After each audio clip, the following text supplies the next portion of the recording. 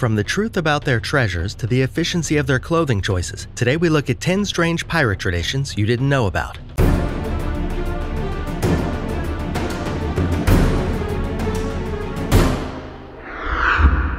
Number 10. Patch Logic. One of the most iconic accessories featured on pirates is the classic black eye patch. In many modern depictions of the savvy sea-bound thieves, these eye patches appear with near comical frequency. But this isn't due to inaccurate interpretations or a high rate of eye injuries among pirates. The reason so many buccaneers opted to wear this sight-impairing adornment was to keep one eye constantly adjusted for night vision. In addition to needing to scout the seas at night, pirates would spend much of their time coming and going from the ship's interior. This came in especially handy when engaging with enemy ships. This isn't to say that no pirates lost an eye during their travels, though. After all, raiding and pillaging on the high seas isn't the safest occupation. Number 9. Red flags. The foreboding image of a skull and crossbones against a black flag has become synonymous with pirates. Known widely as the Jolly Roger, this insignia actually varied greatly from ship to ship. For example, Blackbeard's ship would sail a version that showed a skeleton raising a toast to the devil while spearing a dripping heart. Other incarnations might feature symbols like hourglasses, scarlet skeletons, or men standing atop a pile of skulls. But the Jolly Roger, for all its infamy and variations, wasn't the worst flag a sailor could witness from an oncoming pirate ship.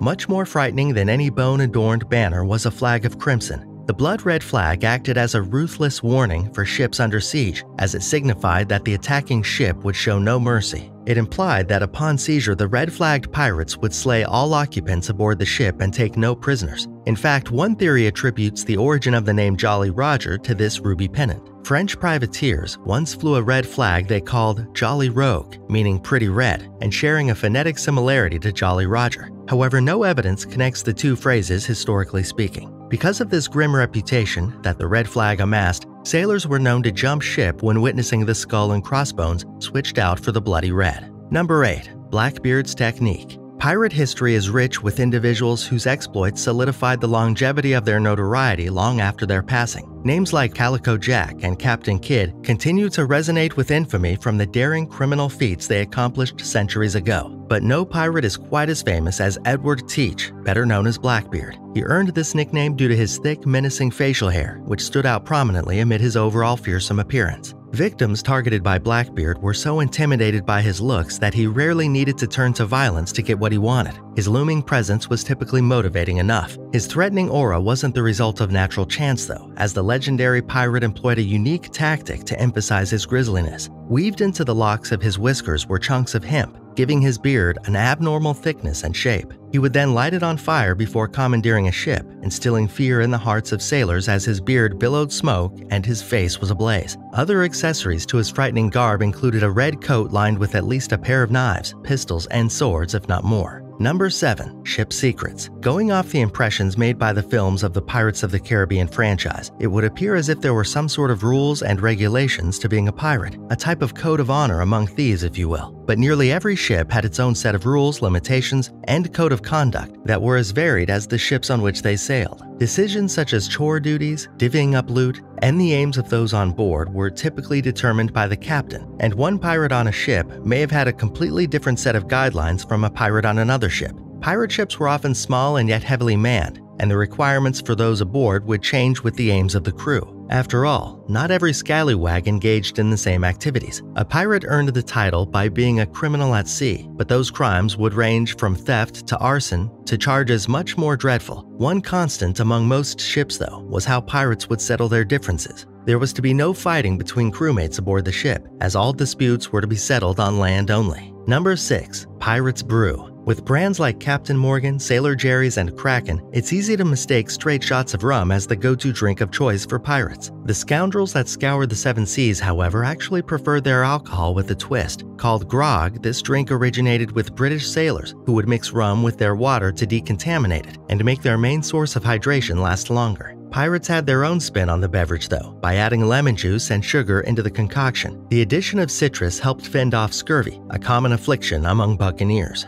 As many pirates would make their way into the Caribbean Sea during their travels, rum was often plentiful, thus making it the common base for this unique brew. And when sugar, lemon juice, or water were scarce, these sea robbers would opt to mix their rum with whatever liquid they could find in hopes of making it last just a bit longer. Number 5. Valued piercings. Big hats, peg legs, eye patches, and a jug of rum are just some of the most common accessories for a pirate, but their most valued accoutrement would most likely be their earrings. These pieces of jewelry served a multitude of purposes, all while dangling from a pirate's ear. Firstly, they served as protection. Cannon fire on a ship was thunderous and could be just as damaging to the eardrums as they were frightening. In response to this, pirates would hang chunks of wax from their piercings, then stick them into their ears like earplugs before firing their weapons. They also acted as an insurance policy should the pirate meet an untimely demise. Not wanting to be left at sea, the earrings of a buccaneer would be used to fund funeral arrangements. Some individuals would go so far as to have their originating port inscribed on their jewelry, so as to guarantee they were laid to rest at home. But they also served less practical uses, as superstitions surrounding earrings strengthened among the pirate community. Many claimed hoop earrings could better your eyesight, while others believed they could cure seasickness, and some even believed a gold earring could keep you from drowning. However, these beliefs, especially the last one, were disproved time and again throughout history. Number 4. Unburied treasure. When it comes to finding a pirate's hoard of gold doubloons and pierced gems, most people might assume it to be buried on some distant island, only accessible to those wielding an age-old map. Before you bust out your shovel and go searching for that X marks the spot though, the truth is that most pirates never bothered to bury their treasure at all. In fact, the majority of the items sought by these sea-bound raiders were essentials that could be put to use immediately. Pirates often targeted cargo ships carrying goods across the Atlantic Ocean, things like lumber, animal hides, and cloth that could be taken to fit the needs of the ship.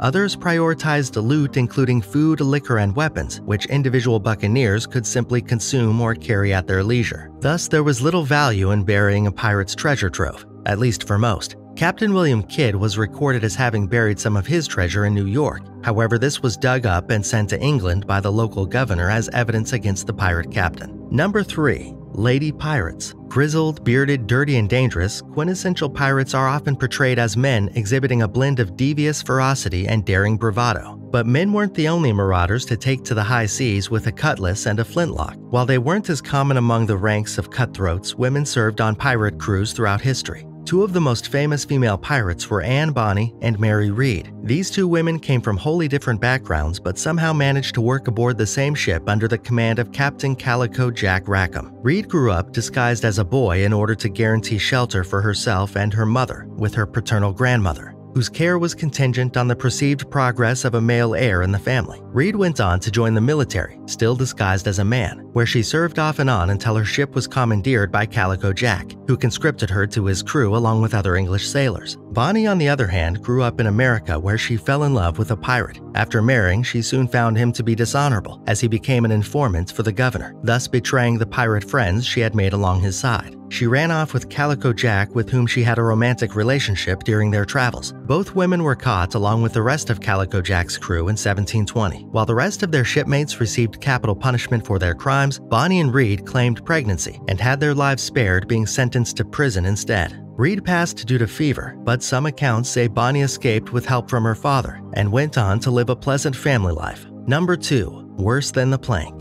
In popular media portrayals of life on the seven seas, whether it be Pirates of the Caribbean, Peter Pan, or Muppet Treasure Island, capture by pirate typically results in being forced to walk the plank. In truth, though, the salty sea dogs of the past preferred much different methods for handling their prisoners. Those taken captive were sometimes used as hostages, a practice dating back thousands of years. One of the most famous people detained by pirates was the great Julius Caesar, who was captured in 75 BCE. It is said that he spent his time with these pirates with songs and poetry, though once his ransom was paid, Caesar had the pirates crucified for their crimes. Those who weren't lucky enough to be worth seeking ransom were instead slain in gruesome, torturous ways. The most popular method was called keel hauling, a process by which a person would be cast overboard with large weights strapped to their legs, left to drag and drown beneath the ship's keel. One way or another, this was a lethal, painful punishment. That's not to say the plank wasn't used at all, as some evidence supports it as a seldom used, psychologically torturing experience. However, it didn't occur nearly as commonly as novels, films, and television might have you think. Number 1. Gay marriage. Despite the persistent appearance of same-sex relationships throughout history and the relative wide acceptance portrayed today, many same-sex couples continue to face challenges from governments and society when it comes to marriage. But in the most popular era of piracy between 1500 and 1830, marriage between two men was fairly common practice among pirates. Called matelotage, this union allowed pirates to contractually share their plunder and possessions and leave their posthumous belongings to their partner. Historians have speculated that some of these partnerships may have developed into romantic relationships. However, a more common theory is that they would simply share their wenches.